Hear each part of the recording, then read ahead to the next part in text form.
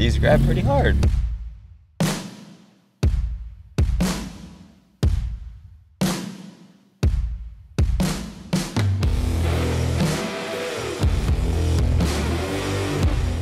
There are no words to express how important it is. The faster we get going, the better we can stop, because stock brakes heat up very quickly when you're going much well above the speed limit or on the track, and all of a sudden your brakes are jolting and you can't come to a stop fast enough, or you're about to get in an accident because even if it's going somewhere 40 miles an hour, you can't stop fast enough. So as much as we like improving our car and making it faster, look better, and sound better, and be more fun, I cannot express how important it is that we upgrade our brakes. So shout out to Hawk Performance. We're going over a bunch of things they sent out for the Focus ST that I'm really excited about. Now I'm gonna explain what happened with this box. Me and Trevor's editing in his room, which he can see out by the front door, and then I was in my room editing, and then all of a sudden he has his headphones on, and I'm sitting at my computer, and all of a sudden I hear boom, like so loud. I was like, Trevor, what was that? He was like, didn't hear me. I was like, Trevor, what was that? He pulls up, he's like, dude, what was that? He looks outside, it's the UPS guy. These brake rotors in here are so flippin' big and heavy, they busted through the box, and the poor UPS guy almost dropped him on his toe, and I caught him out there, and this box busted completely wide open. So it probably won't, I don't know how it was thrown around, what happened. I've never had an incident like that before, but these brake rotors are nice.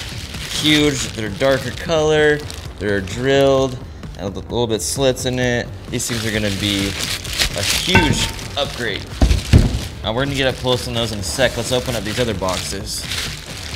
With the rotors, we have a left and right side, which it goes over the importance of that and making sure you got them on the right side, which we'll get to that when we get to installing it. We've got 2 more boxes. I had the packaging list here. There's so much going on with the Focus, I don't even remember, so this is much of a surprise for you as it is for me right now. Alright, so here we go. We got some pads in here. We got some Hawk Performance Race Proven Street Legal Performance Ceramic Disc Brake Pads.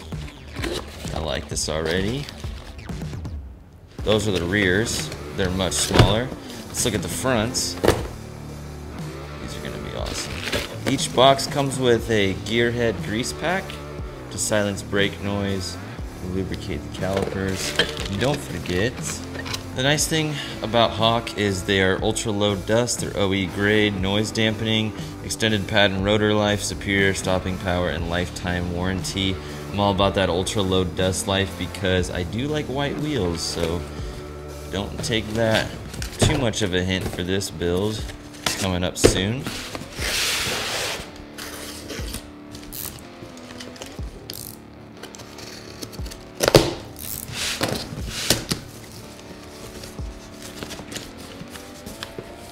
We have some rotors again, which way they need to go.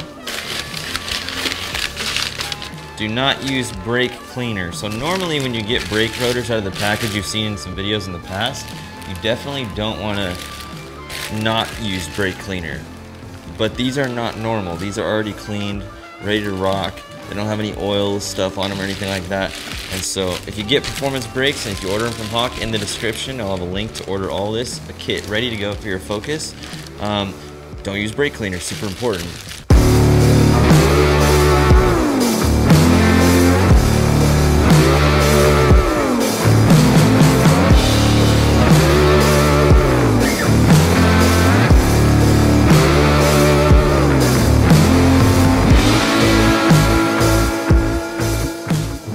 Caught some heat last video about not showing what the mud flaps looked like. Here you go, take a look, take a peep. I am so sorry, I had the clip in there, I accidentally deleted it right before I exported and uploaded it. Total mistake on my end. But I got a new stereo in the shop, super lit. It's subwoofer. It was a makeshift jank setup. Thanks Justin for the receiver if you're watching this. I enjoyed music this whole time I installed this. Now we're taking the bolts off, or the lug nuts off. They're 19 millimeters, going around the whole car, ripping them off. These lug nuts on this car suck. They are like soft. There's not very much, you know, to get a hold of, but I'm going to go in the toolbox right now, grab a 1/2 inch drive, so I thought, throw it on my mini impact. Oh, realize that this is the 3/8 drive that you're about to see. Oh, I need the 1/2 inch drive for my 19mm socket. Go back, let's grab the 1/2 inch. Yep, that's the 1/2 inch. I'm gonna grab that, slap it on the mini impact. Got the socket ready to rock. Zap them off. Wait, my lug nut is stuck to my socket, and these are the crappy lug nuts. They get soft, they get round, you have to put it on there, whack it with a hammer. As you saw, I forgot to loosen a nut, so I had to take the jack stand out. Super amateur mistake, don't do that. Now I'm jacking the car back up, regretting it. So now I can pull the wheel off, take the rear off. Those lug nuts are good, those front ones suck again. Got everything off.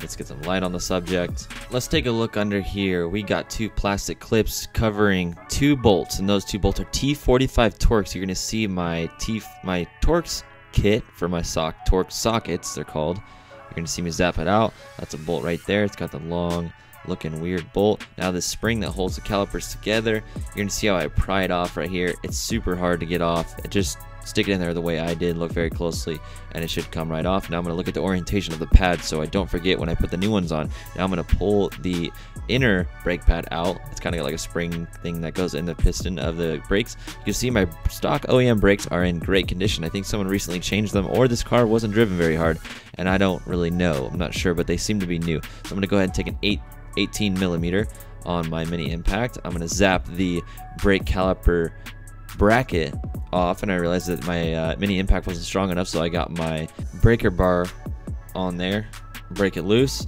Now I got my mini impact again. I'm going to go ahead and zap these out. 2 18mm bolts. Now the bracket falls right off. Throw my bolts in my magnetic cup bowls thing. Now I'm going to do everything I can here. I'm going to whack it, I'm going to hit it with a hammer, I'm going to do all these things, and it's a big waste of time. Oh, you think you can still get it off, dude? Yeah, right. This thing is rusted on. I was playing myself. Now I got my Seafoam Deep Creep lubricant sprayed all around, let it sit for about 10 minutes, and watch this. Whack, whack, whack, whack, whack, whack, spin, spin, spin, whack, whack, whack, boom, right off. Don't waste your time, just do that the first time. Now I got my new, Hawk Performance left side brake rotor with the new pads, low dust, ceramic. I am stoked to get these on, taking a look at them. Let's get our caliper bracket back on, zap it on with our 18mm bolts, put some torque behind it, make sure they're tight. We do not want our brakes falling off. Now let's take our C-clamp that you can't fit, so you put a brake pad in there. Now do the other side. Don't do what I did right now. I'm like prying on like the pad side. That was an amateur mistake. Flip it over, do the metal side, and push that piston all the way in so the new pads can fit. We're going to take our grease pack right here. We're going to go ahead and put it on. This is the first time I've ever used grease on my brakes. This is all, I've been doing car stuff a long time, but brakes, I've just been very lazy because I get caught up. But this is the first time I've done brakes where I really haven't gotten frustrated yet because I actually knew what I was getting into. But if I had a video like this, it probably would make me slow down and do it right. So just do this. Run it all over the side and on the edges. It's going to keep the brakes from squeaking or making any noise, and they're just going to move around in there as they do a smidge, a couple millimeters back and forth, up and down inside the brake caliper. It keeps them from squeaking and making noise. It's just all good things. So we're going to go ahead and put it on. We're going to get our Torx T45 Torx bolts back in, snug them up by hand, zap them on with the tool. Don't forget about the top one. I didn't show it in the video right there. Everything's tight. Good to go. We're going to take our spring, we're going to put it in the top one, pry on the bottom one, and push it in. It's kind of difficult. It was hard to show on camera, but you guys can figure it out. It's dummy easy. Now let's do the other side extremely fast.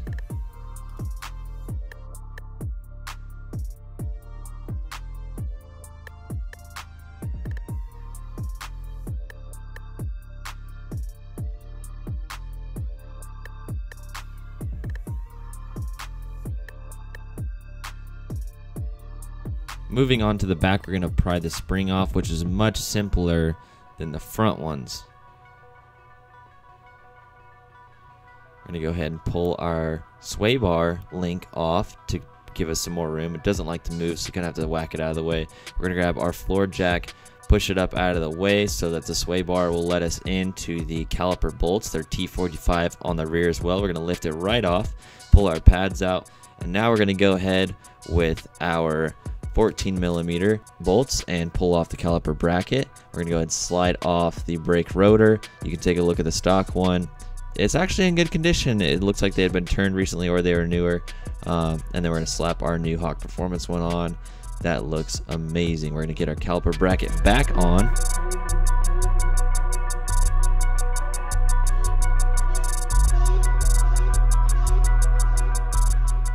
I try and use a C-clamp like the front brakes. Does not work. I am reminded quickly that these brakes, you have to spin the piston down as you go. So I try and grab it with a pair of pliers, and that doesn't work as well because you have to be pushing down on it at the same time. So I found out that you can use some oil filter pliers, or aisle 6 in O'Reilly's. Go grab some.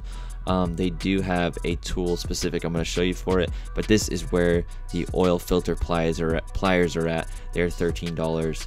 Totally worth it. So you're going to go ahead and grip the whole thing as tight as you can with your right hand. It is pretty tough because it's such a wide grip, and then you want to spin it with the pliers on the other side and twist it to the right so it tightens it down. This is a disc brake caliper tool set.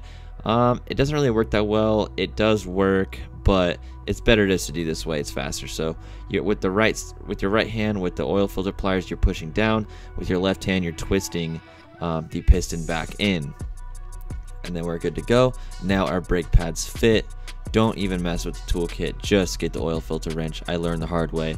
My hand got tired on the other side and I had to ask my roommate for help, but you can see I put the spring back, all the bolts back. It's just like the front but a smaller version. Now I'm going to throw everything back on.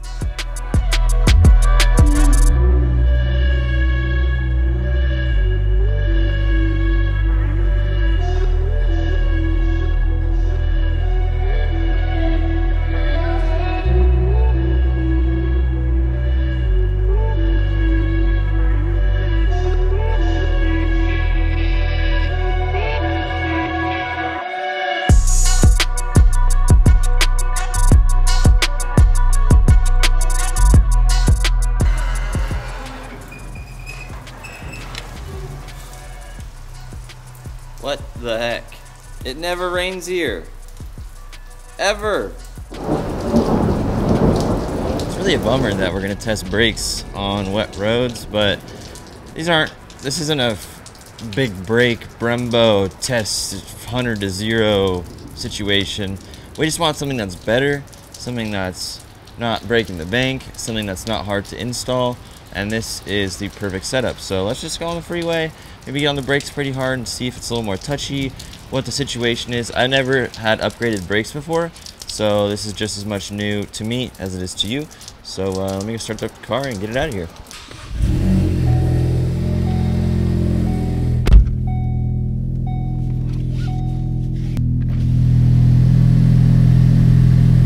Obviously, we're going to be careful first getting on the brakes because your pedal's really not going to be there after you push the brake pistons back in. So, oh.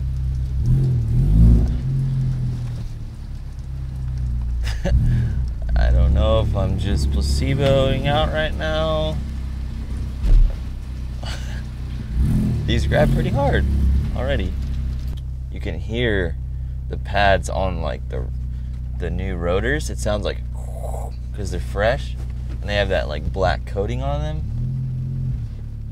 It sounds like something's broken, but it's not. First time driving in the rain in the ST, and the windshield wipers are interesting. What's the fastest we can go on this? Is that all we got? Oh. Brap, brap, brap, brap. Brake test in the rain. It's like they feel really, really good, and then when you're about to come to a stop, they just freaking just... Can't really explain it or give you guys an idea of it over video. It's just impossible, but... Oh, I smell them. Oh, yeah. So rainy, check this out. Traction control off.